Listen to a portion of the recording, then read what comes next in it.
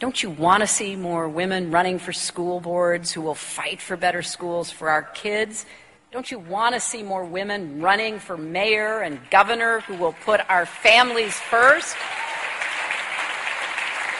Don't you want to see more women running for Congress who will follow in the footsteps of Barbara Mikulski and champion equal pay and equal opportunity? And I suppose it's only fair to say, don't you someday want to see a woman president of the United States of America? Well, 6 months in, it's better than a spa treatment.